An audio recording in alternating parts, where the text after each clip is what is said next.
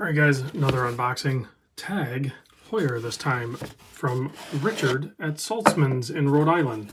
So big thanks to Saltzman's and Richard over there. I will put the contact information down below. Today we have, it looks like a Carerra. Very tastefully done watch indeed. So this one has a date. A little bit larger, I'm guessing 41. I'll have to measure it and get the measurements down for you guys when I do the full video. Has the caliber 5 in there. Looks like we have some perlage work there. We'll have to do a little bit of research and find out what is a caliber 5 now. So we'll double check that. Take a closer look, see what that actually is. 100-meter water depth. Really nice finishing on this. The brushing on this is spectacular on the side of that case. Transitioning to a nice high polish.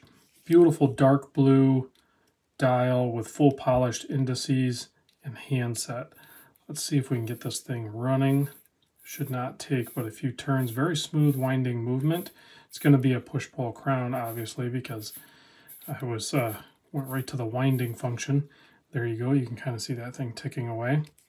I can pop it on my wrist real quick. I know sometimes these unboxings, I don't often do that, but I will do that real quick for you.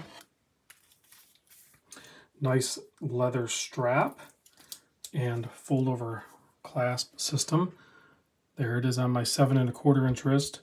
Very clean, classy looking watch for sure. So full video on this very soon, guys. Thanks for watching. I'll see you on the next video.